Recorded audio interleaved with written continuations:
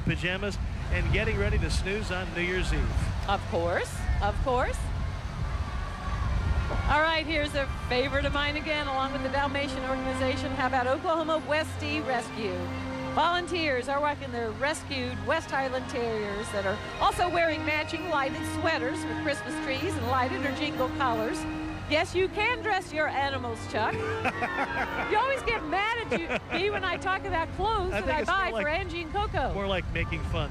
I know, but I tell you what, Dudley, the oldest rescue, is their honorary grand marshal.